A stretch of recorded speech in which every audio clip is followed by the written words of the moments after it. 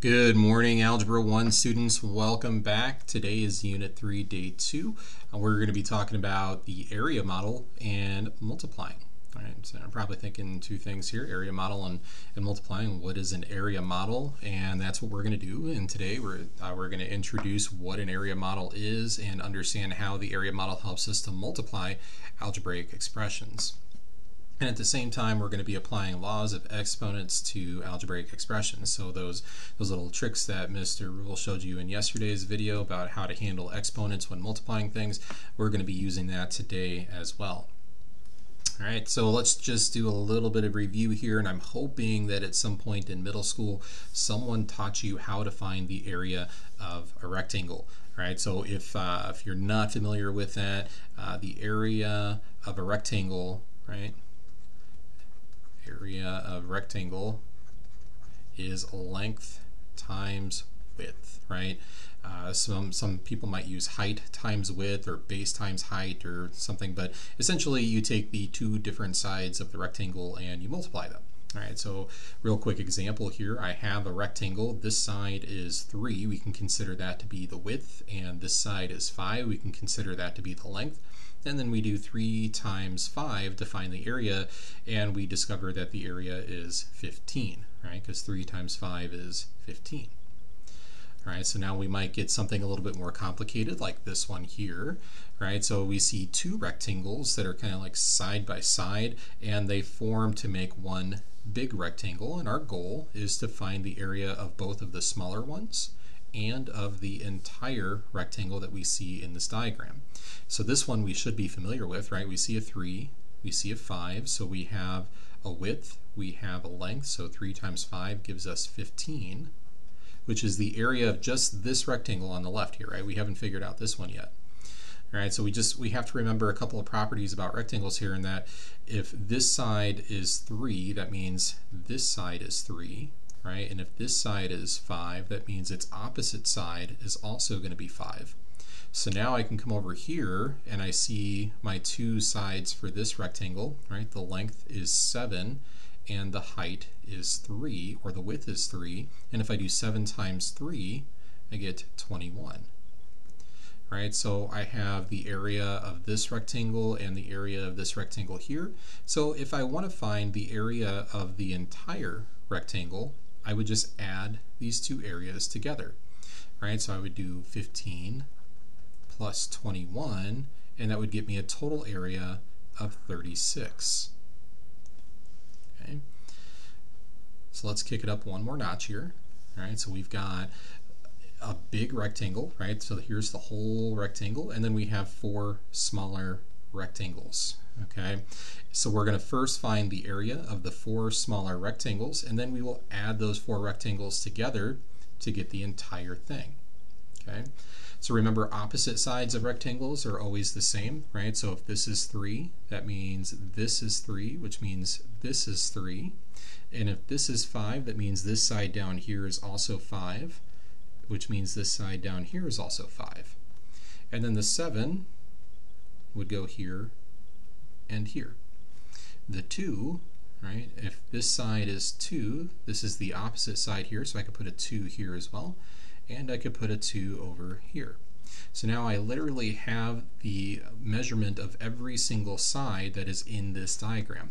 And calculating the area should be pretty simple. Length, width, we get 15. 7 times 3, 21. 2 times 5, 10. All right, 7 times 2, 14. So now if I want the area of the entire thing, I just have to add up the 4 smaller rectangles. Okay, so let's do that. We got 15 plus 21 plus 10 plus 14. And I'm going to be real lazy here, and I'm going to use my calculator to add those things up for me. It'll turn on. Okay, so here we go. So we're going to do 15 plus 21 plus 10 plus 14. There we go. So we get a total area of 60. Right? So 60 is our total area for the whole rectangle. All right. All right, so why did we do that? Why did we review rectangles in Algebra 1? What do they have to do with anything? Well, I am extremely glad that you asked that question. We can actually use this kind of model, this area approach, to help us with multiplying algebraic expressions. Okay, so let me do a quick example here.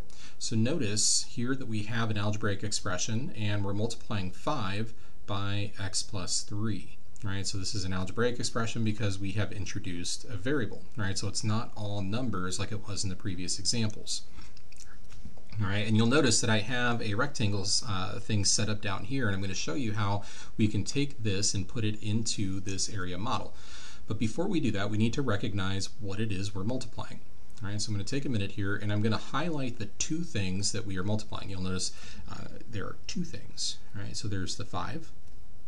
And then I'm going to switch colors here, and the 5 is being multiplied by x plus 3. Okay, so I want to make sure those are two different colors for a reason, and that's so that you can recognize what it is exactly that we are multiplying. It's the 5 and the x plus 3.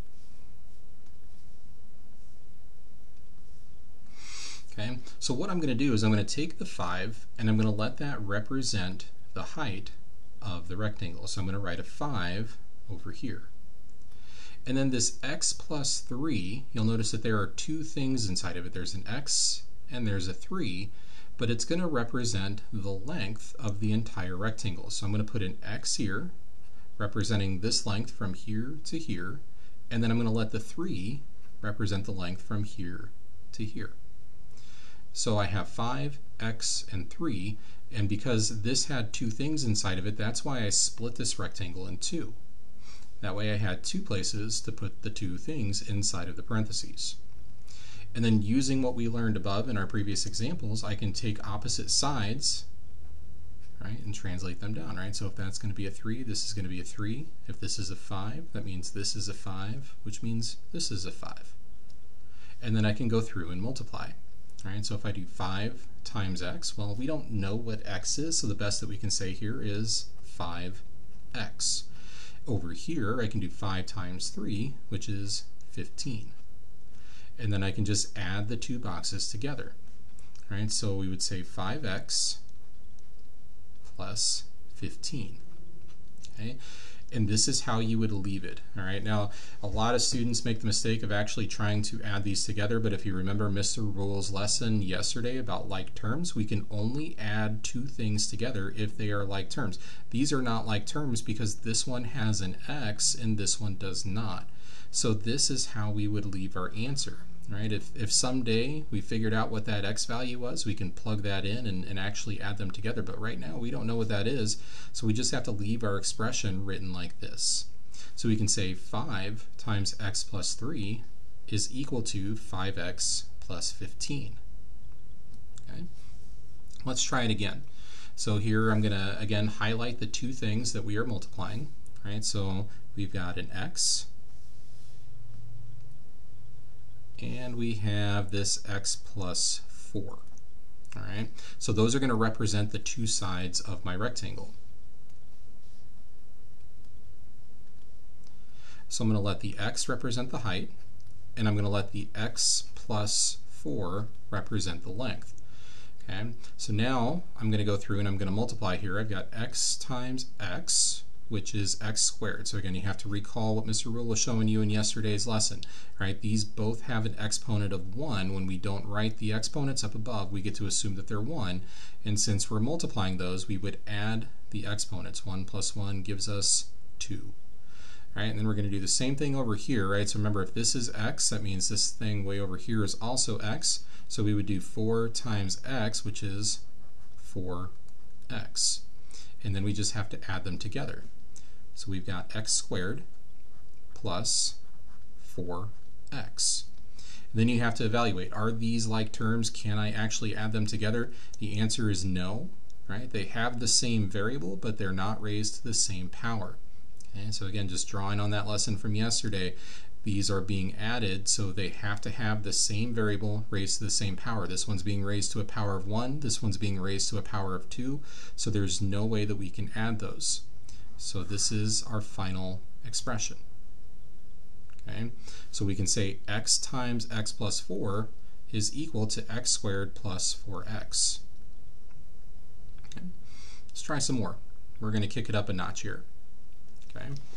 So again, identify what's being multiplied. All right. So I'm gonna identify. I see two things being multiplied. I see x plus 3, and I see this 2x plus 6. Okay. And you'll notice that when I look at those two things that are being multiplied, each of them have two things inside of them. Right. So inside those parentheses, there are two things. Right, so we have an x and a 3 here, so I'm just going to let the x and the 3 represent the height, and then for this one I'm going to take the 2x and the 6 and let those represent the length. And then I'm going to go through and I'm going to multiply, right? And so remember, if this is x, this is going to be x over here. If this is 3, this will be 3 over here. 6 translates down here, and 2x down here. Okay. You don't have to write those in if you don't need to. If you feel like you can just do the multiplication with just this, that's fine too. All right, so now I'm going to go through. I've got x times 2x. Okay, so if you need to, you can put a 1 here, right? So we do 1 times 2, which is 2, and then x times x, which is x squared. And then we go over here. We got 6 times x, so that's just going to be 6x. And then here we're going to have 3 times 2x, so we'll have 6x again. And then over here we'll have 6 times 3, which is 18. All right, so now if I want to find the area of the entire rectangle, I just add those 4 boxes together. So we have 2x squared plus 6x plus 6x plus 18. Right? 1, 2, 3, 4. 1, 2, 3, 4. Then I take a look at it and I ask myself, are there any like terms that can be combined? Okay. And I'm going to highlight there are some like terms in this one that we can combine. Notice that the two 6x's, they have the same variable and they're both raised to the same power. So these two right here, those can be combined. Okay. So we're going to have 2x squared. And then when I add 6x and 6x together, we get 12x plus 18. And now when I look at those 3 terms, they are all different. This one has an x squared, this one has an x, this one has no x at all, so there's no way to combine these any further. Okay, so these represent our final expression. Okay, so x plus 3 times 2x plus 6 equals 2x squared plus 12x plus 18. Okay, so when we multiply these, we get this. All right, let's try it again here. So here we've got 2y, so that's one of the things that we are multiplying, and then we've got x plus 3. All right, so I've got 2 things that are being multiplied, and so I'm going to let 2y represent the height, okay, and I'm going to let x plus 3 represent the length. And then I'm going to go through and multiply here, and if you need to, you can translate down your opposite sides. Okay. So here I'm going to do 2y times x, and that one sounds tricky, but it's just 2yx or 2xy. It doesn't matter what order you put those in, but you can't multiply them because they're different. Okay, so you just write it out like that. 2 times x times y. It's as good as it gets. All right, now over here we're going to do 2y times 3. So we can do the 2 times 3, which is 6, and then you would just put your y on that.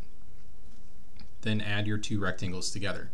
So I'll have 2yx plus 6y. And there we go. Now we cannot combine those. If you're thinking, well, maybe those are like terms, I can put those together. Nope. This one has an xy. This one only has a y, so they don't have the same variables. You can't add them together. They're not like terms. All right. Last one here, and you're probably thinking, oh my gosh, Mr. Weldon, you are crazy. How are we supposed to handle that? All right, and it's not hard at all. We just use the same principles that we've been using. So I identify the things that I'm multiplying. I see 2 sets of parentheses, so those are the 2 things that I'm going to multiply. I have 3x plus 2, and then in the other parentheses I have x squared plus 5x plus 6. So those are the 2 things that are being multiplied.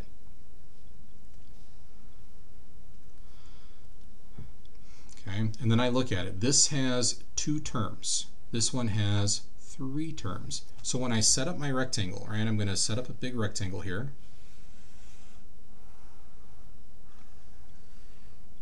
And you'll have to set up your own at some point as well. Right? So since this one has 2, I'm going to cut it in half this way. And I'm going to take 3x plus 2 and put it across the side. Now remember, this one has 3 things, right? So we need a column for that first term, right? That's where I'm going to put my x squared. I'm going to need a column for my 5x. So I'll put my 5x here. And you'll notice that we've automatically created a third column, and that's where I'll put my 6.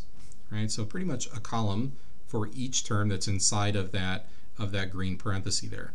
Okay? And then, like I said, if you need to, you can translate over the opposite sides. Right? So you can put the 2 over here, you could put the 3x over here, 6, 5x, and x squared. And then we're just going to go through and we're going to multiply to find the areas of the 6 rectangles that we see in this box, right? So I'm going to do 3x times x squared, right? So if you need to, you can put a 1 here, right? 3 times 1 is 3, and then x times x squared. Remember, this has an exponent of 1, so if I do 1 plus 2, we get 3. So we're going to have 3x to the third. And then same thing here, right? This has an exponent of 1, so I'll do 3 times 5, which is 15, and then x times x is x squared. Now over here I'll do 3x times 6, so 3 times 6 is 18, and then we have our x. Now down here we have 2 times x squared, so that'll be 2x squared, and then we'll do 2 times 5x, so 2 times 5 is 10, and then there's my x. And then over here on the last rectangle we'll have 2 times 6, which is 12. Okay, so really I haven't done anything different. It's just more of what we were doing before, right? It's a bigger problem because it's got more terms. Now I'm going to go through and I'm going to add up my 6 boxes. So I've got 3x cubed plus 15x squared plus 2x squared, right? I'm just kind of going through my boxes here, and then I'm going to go 18x plus 10x. So I got these 2, and then plus 12. That would be the last box there. All right, so there's my expression. I'm almost done with it. All I have to do now is add like terms. Okay, so I like to grab a highlighter sometimes just to help me keep track, right? So I'm looking at this one. It's got an x to the third power, and then I just go through and I'm looking for anything else that has an x to the third power. There's nothing. So this is not going to combine with anything. Now I look at this one. This one's got an x squared. So it could combine with this one. Right? So these 2 could combine. And there are no other x squareds to combine with. So it's just going to be those 2. Right? And I'll switch over to a different color. So now this has an x, so it could combine with the 10x. Right? Those both have an x raised to the first power, so those are like terms. And then the last thing here is just the 12, and there's no other term that has no x's in it. Okay, so this is also all by itself. Okay, so I'm going to grab my pen and I'm going to start adding things together here. All right, so we got 3x cubed. Did not combine with anything. I have 15 plus 2 here, so that's going to become 17x squared. And then over here I've got 18 plus 10, so that'll be 28x, and then plus 12. There's my final expression. Alright guys, I hope you found that helpful. If you have questions, make sure you ask in the Zoom chat. Have a great day.